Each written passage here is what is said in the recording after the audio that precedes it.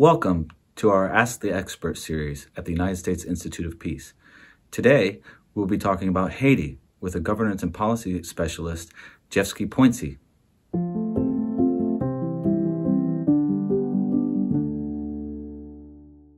Welcome. Thank you. Thanks for having me, Andrew. Looking at the civil society elements and the demands of civil society, who do you think the most important sectors of civil society are? I mean, are they religious figures, private sector, students? I mean, which parts of civil society have important voices to be brought to bear in the political process and informing how we move to good governance and a way out of this situation? Well, I want to see the civil society as a whole, right? And all sectors are important. But at the same time, we've seen in the past in Haiti where some sectors, have had a more important voice. For example, the religious sector and the private sector, for example. But I think we have to go beyond this paradigm. We have to be more inclusive and make sure that everyone has a voice, and all the sectors have a say in the matters of Haiti. And within those matters, and shifting hopefully in the medium and long term to good governance, what are the governance issues that need to be tackled? Is there issues with decentralization? Are there issues with budget execution and assembly of the budget, participatory budgeting? What are the most highest priority governance issues that you see? Well, I think the biggest issue in terms of governance in Haiti is corruption. It's the short term, the medium term, and the long term issue. And it has a multidimensional effect on the country, from a social perspective, from a governance perspective, and from an economic perspective as well.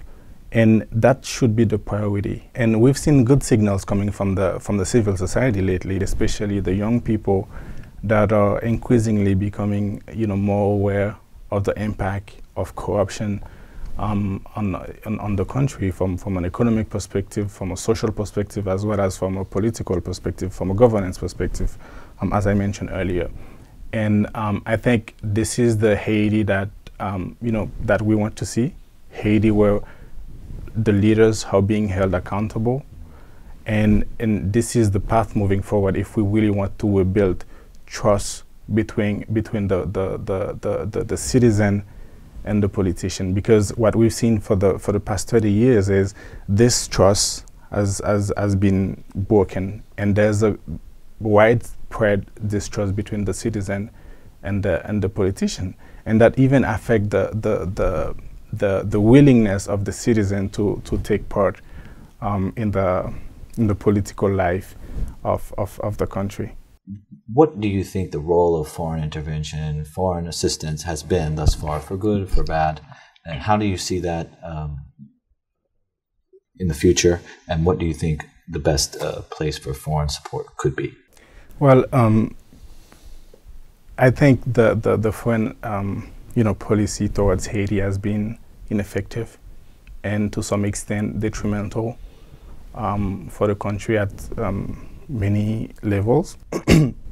So I think the foreign strategy, like the US strategy and the international community in general, tend to see Haiti from a fragility perspective, right? So I think if we want to shift this paradigm, if we want to change that, we have to start seeing Haiti for its potential, right?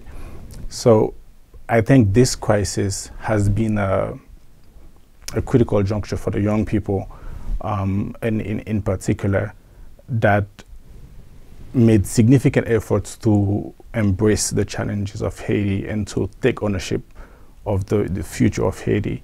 So I think this is a real opportunity for the US and the international community as well. It's a stepping stone to reshape, to revisit the strategies in Haiti, to move from a paternalistic approach to a more localized and mutually beneficial approach. And I think that's the path moving forward. We understand, the Haitian people understand that the international community has a role to play in the future of Haiti, and that should be much more focused on supporting the civil society, supporting the governance, the good governance in Haiti, both from the civil society and from the government, and at the same time, creating opportunities and investment in the country.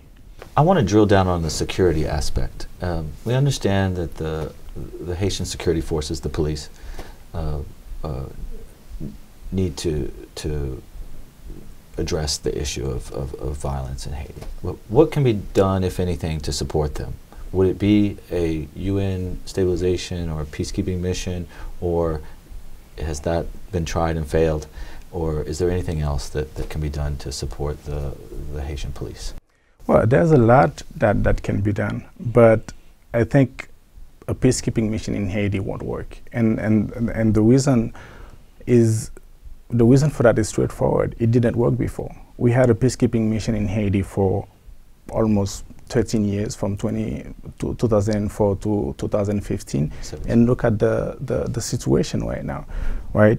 So, and at the same time, I think one of the preconditions for any type of external intervention is a local legitimacy from the people. And I don't think the Haitian people would welcome any peacekeeping mission, because it would be unfair to ask them to legitimize a peacekeeping mission when the last one hasn't been held accountable for the enormous atrocities that they committed in Haiti during their time. And we're talking about the outbreak of cholera. We're talking about several cases of civilian casualties, rapes, sexual harassment, etc. And I think it's very important to see it from this perspective as well.